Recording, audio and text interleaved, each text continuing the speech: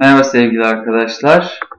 Şimdi başlamış olduğumuz kontrol menüsüne yeniden dönüyoruz ve eğer ise'yi kullanacağız. Bunu birazcık küçültmem lazım. Evet. Şimdilik böyle durabilir. Ne yapabiliriz mesela? Tıklanınca henüz değişken konusunu görmedik ama ben buraya bir sayaç diyeyim. Sayaçım ilk başta 0 olsun. Hatta sürekli tekrarla eğer ise'yi bir arada kullanayım ve hatta şunu da kullanayım. Bir bakalım, anlaşılması kolay bir örnek yapacağız. Gördüğünüz gibi şu şekil ve bu şekil birbirinin aynısı. Bakalım anlaşılır olacak mı?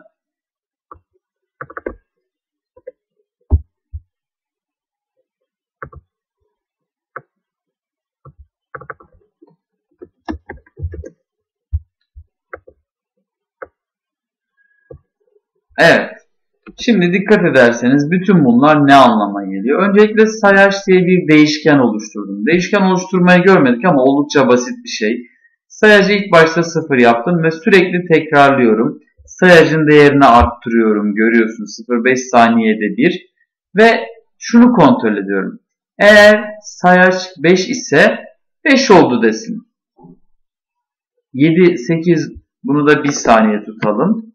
7, 8, 9, 10 olduğunda ise bir şey demeyecek. Dikkat ederseniz sayaç değişkenini oluşturmamla beraber şurada sayaç oldu. Hatta bunu 1 saniye bekleterek yapalım ve çalıştıralım. Bakın şu anda sayaç 1, 2, 3, 4, 5 deyince 5 oldu dedi. 6, 7, 8, 9 gibi gidiyor. İşte durduruyorum.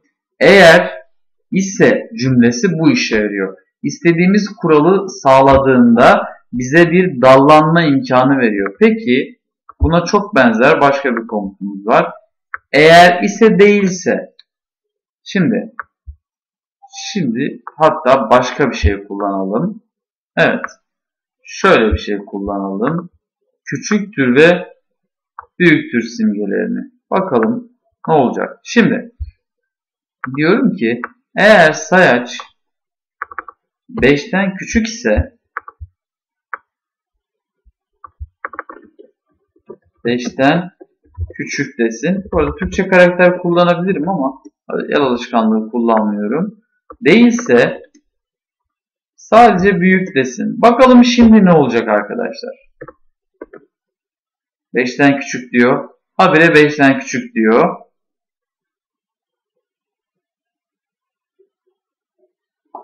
Dikkat ederseniz şu anda sayacım 5 oldu. Artık büyük demeye başladı. İşte eğer ise ve değilse bu anlama geliyor. Yani verdiğim şart doğruysa bunu, yanlışsa bunu yap anlamına geliyor arkadaşlar. Bu en temel komutlarımızdan birisi ve sıklıkla kullanacağız. Özellikle bazı oyunlarda. Şimdi sırada bir sonraki videoda olana kadar bekle ve olana kadar tekrarla komutlarını göreceğiz.